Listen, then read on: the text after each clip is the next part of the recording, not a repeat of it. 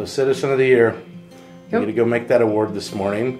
And in full disclosure, I know the Citizens of the Year. There's two of them. We have co-Citizens of the Year.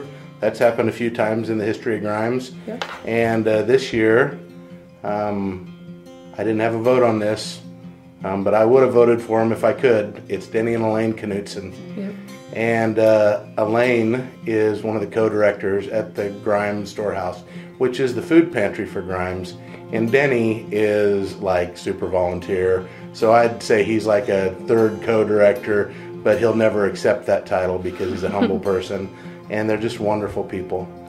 There's not much to say about them that I think most of the community doesn't already know, but I wanted to read to you guys just a paragraph from the nomination that was submitted on their behalf, because I think it's phenomenal. The last paragraph that we received was, I think Denny and Elaine are great examples to all of us. Their perspective is that it's a privilege and a joy to serve each and every day. They are grateful and blessed for their opportunity. They are exceptional humans.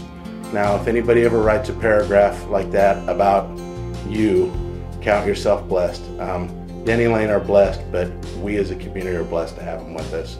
And so it's going to be fun to go surprise them with this award. Although don't be surprised if they're humble when they receive it, because that's just the type of people they are. And we get to surprise Elaine on her birthday. So It's her today's birthday. also her Yeah. birthday. So it'll be a fun surprise to give that to her for her birthday. Double surprise. Yeah. All right, let's go do it. Sounds good.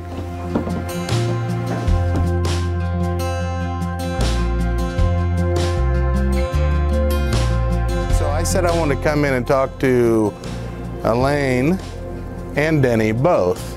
And that's because this year we're doing something a little bit different down at the chamber, and it's relevant to your positions here at the Grimes Storehouse, but really about you as people. You guys were nominated and were subsequently selected to be our co-Citizens of the Year. That's right. So here we even got a little deal for you here. Come on over here a little bit. Hi, Susan. And then this is this. You don't have to make any big speeches, but I want you to know how highly people think of you. We try to express that to you when we're in board meetings, and you know, I know you as neighbors too, so it's a little bit different. So in addition to being great, humble, passionate, caring people, they have a great lawn.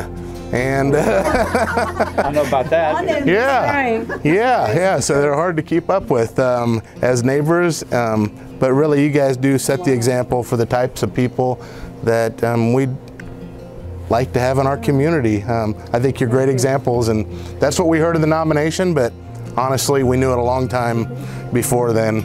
Wow. So congratulations. Thank you. Thanks, Brian.